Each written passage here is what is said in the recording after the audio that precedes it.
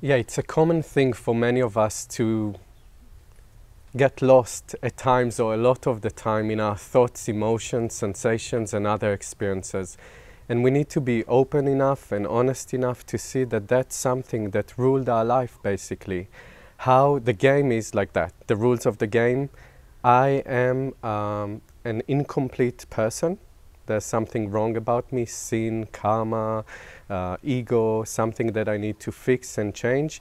And the game is to gain as much or as many positive thoughts, emotions, and experiences and get rid of the negative ones. So it's a bit like, remember these 80 games Pac-Man? Eating all the negative creatures along the way and trying to go through a maze, but it seems like endless, and then you have another level and another level, and you need to be refined in the way that you deal with your thoughts and emotions. Can be fun, can be interesting, but woo, there's much more to that. And I know, and I'm sharing from my direct experience, that I've been doing it for ages. Before coming across the Balanced View training, I trained my mind to be confused. I trained my mind to be lost in descriptions. And of course, as a refined human being with great ideas, my descriptions were refined as well, most of the time.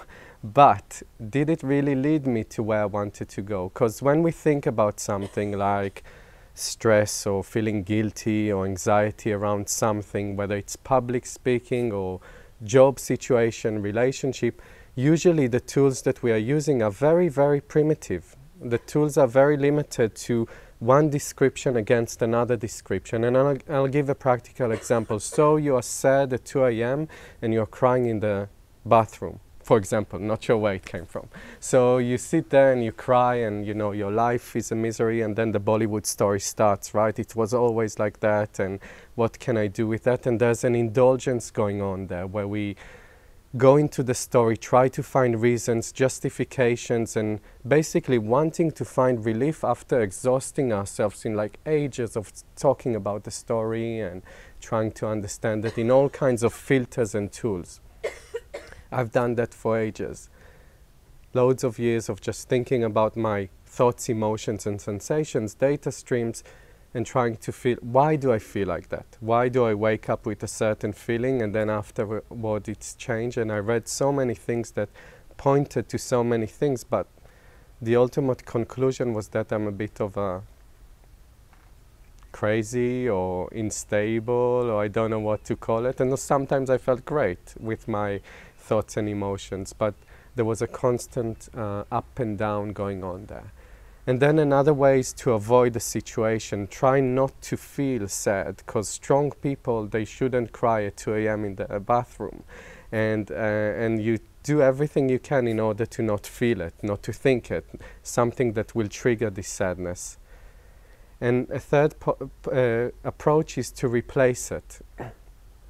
So I'm feeling sad, or let's say I'm feeling anxious before speaking here in front of all of you.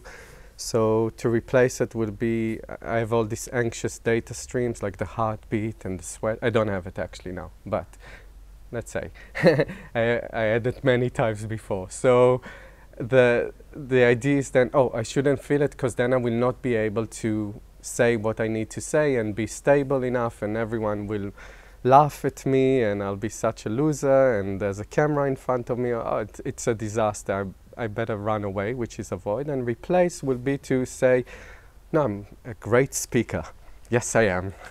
I'm strong and beautiful, and my English is quite okay. So, oh yes, and I've been doing it for years. So, and I studied acting. Yeah. You see, I'm already changing one description with another in order to provide benefit. And these are limited ways of using our mind. It's so frustrating. Why it's so frustrating? Because it can work for a moment, but then we need to search again for the next antidote, for the next positive data, for the next positive affirmation, the great high experience, and see that life becomes such a maze of trying to seek and look for stability and openness and success and warmth and love, but we look in all the wrong places, and that's what I've done for ages. I looked in my descriptions, which are always changing. Look at your own experience. Again, be honest enough. Did you have one specific thought in the last 5 minutes, or was it all over the place? changing, positive, negative, neutral. What am I doing here? I like it, I don't like, oh, I'm hungry, oh, the person next to me does look great, you know, or things like that. Whatever arise, this is the dynamic potency of our mind. We simply trained ourselves to mistreat it, you can say, not to recognize its essence as pure and beneficial. Everything about us is completely pure and beneficial, including the things that we don't like. I had lists of things I wanted to change in order to be this perfect person that I always wanted to be. And it included millions of years of effort in order to maybe reach there. In all kinds of ways. I need to do one, and I need not to think this and that, and I need my conduct needs to be a specific way. It was such a heavy load to carry. And it's frustrating because it doesn't lead anywhere. The attempt to rearrange our thoughts and emotions to a better display, it's like trying to rearrange space. I will be very complex here, trying to rearrange this part of space and hold on to this part of space, which I assume is positive, but nothing happens. I simply get tired, I get old really quickly, I don't have energy, and I'm not available. That's what's happening constantly in our own mind. And we are basically choosing, without any fault, you know, that's what most of us learn, to be a victim of our ever-changing display, to be a victim of our data streams. See it in your own experience. How many hours a day you think about your life, your data streams? How many days in your life, how many months and years you've been trying to be something that you're not? And you looked in places, you listened to advice of people who told you how you need to behave in order to feel happy. It's a lot. It's a lot of our time and energy. Basically, it's our full-time job, and then we still need to manage to live life. So there's a lot going on there. What about a simple solution that cuts the game, stops the game completely, and allows us to recognize our innate beneficial nature? That's what I always wanted. I wanted to know how to be stable, relaxed, and beneficial, because I knew that I have something to contribute in this world, and I knew that everyone does. It's simply a matter of how we use our mind. Everyone is brilliant. Everyone is perfect. We simply trained ourselves to think that we are victims of an unpredictable display. Again, look at your own mind. What's going on there? Yeah. And when we try to rearrange it, immediately there's tension. So through effort, I try to relax. That's ridiculous, right? When we speak about it like that. Through efforting to relax, I became more tensed. And of course, once in a while, I had this, I'm so brilliant, and ooh, everyone's beautiful, wow, I'm so open, and my spine is erect, and wow, I love everyone. But then a moment afterwards, this unpredictable data stream jumped and said, look at your life.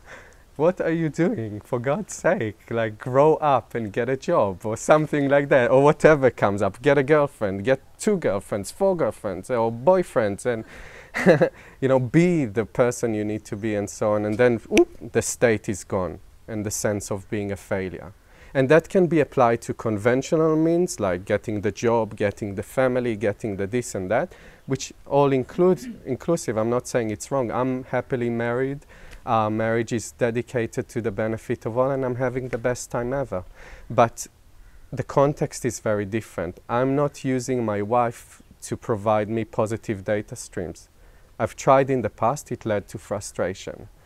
She was the one who needed to fix my data streams about myself, and when we had an issue in the relationship, we needed to talk. Why do you say that? Why do you leave this in the there? Why do you do this? Why? Oh, and then reaching a conclusion until the next time. So random, so completely random and unpredictable. And then to see that there's a simple solution to go straight to the essence, rather than get confused in the descriptions about how can I relax if I'll do this, that, the other thing, only in Goa, only on Saturdays or Sundays, only when I'm with these people or that people. What about right now, completely relax for a short moment? If you can't stop thinking in order to recognize open intelligence, continue to show up. There's nothing wrong about you, and you're not the first one who find it difficult. But it doesn't mean that your mind is less beneficial than another person's, or it's less perfect. You have a very dynamic mind. Hello, welcome to the club of very dynamic minds. Very dynamic minds, very afflictive minds are minds of great benefit if we choose to recognize the essence of open intelligence.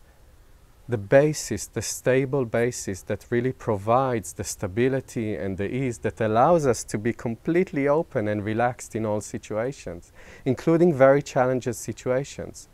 So relaxation doesn't depend on not having work or just being on the beach or being just with people who agree with your political views or dietary views or whatever is important to you. It can be applied and enjoyed in every moment. Just now, for example. Take a short moment and recognize what's looking, what's in the basis. I've always been there. Always stable, always available. It's not outside of ourselves, it's not somewhere inside of ourselves. We don't need to look for it, it's already present. And that's what we do when we stop thinking. It's a direct introduction to the nature of mind. What remains when we stop thinking? Alert, clear, cognizant, power, the power to know. This is open intelligence. When we repeat those short moments many times, what becomes is that we start to relax and rest naturally in situations that before we applied the tools of emphasizing our data streams. So when we do that, we get to enjoy the benefits that allow us to actually make decisions and be in the world, use our speech, our body, mind, qualities and activities in a way that is of benefit to all. Because we are no longer looking for stability and happiness in descriptions, then we can really contribute to situations in an incredible way, bring insight. When guilt arises, for example, in the past I would do everything not to feel guilt, and usually I would justify myself, yeah, sure, I'm right, as always. So the other person just needs to grow up and deal with it. But is that really what we are doing in short moments? No, we allow the guilt to be as it is, and then from there, if an action is needed, like an apology, say, I need to make a change here, we are clear enough and confident enough to come to the person and offer a solution. Make our word count rather than be random and vague in life. So this is something that definitely comes about with taking responsibility for the recognition of open intelligence. Is open intelligence still there? Check in your own experience. Did it disappear due to a data? Data streams and open intelligence are inseparable, like the color blue in the sky. Not two things. Like fire and heat, simply the dynamic energy. And see how each data stream, each thought, emotions and sensation self-releases, like a line drawn in water, leaving no trace. So what I thought in the past would be like my traumas and the loads of stories from the past, in a short moment suddenly I see that they've never left a trace. I'm not marked in any way, I'm not a victim in any way. There's self-release in each short moment. And this is the freedom that is available in each perception. Freedom in immediacy of perception and complete perceptual openness in all experiences. And that's what the balanced view training really seal open for all of us. Something that we can do and recognize in our own experience, our own greatness, our own power to be of benefit, without getting lost anymore in descriptions, and do it together with other people. See that we are all alike, we are all in the same boat.